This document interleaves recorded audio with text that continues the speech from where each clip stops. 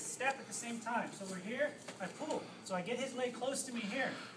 Then I come around for the body lock here, with the arm in, here. And I keep my head tight to his body, here, okay? And then from here, all I do is I make a circular motion with my left leg, and try to block his left leg here, and sit. I let go, so I don't hurt my elbow. I come up, establish side control, squeeze, okay? Again. So we're here, grab the upper arm right above the elbow here. I'm going to pull and step with the right leg here. Pull. So I get his right leg close to my body here.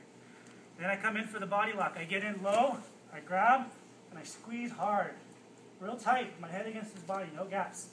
And then I make the circular motion with my left leg, and I twist this way. Here, twist, let go, so I don't hurt my arm. Come up for side control. Squeeze. Okay? Again?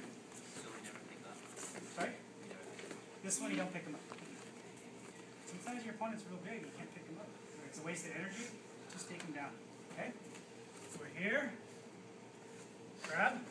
Both hands I use to pull here. Then I come in here. Body lock. Tight. My head against his body. And then I make the circular motion. I block his leg. Make sure once he's falling, here, see how my arm is under his body? I can hurt my arm sometimes. So before we get to this position, sit up for me. Sit up. Here, I let go. Here. Side control. Okay?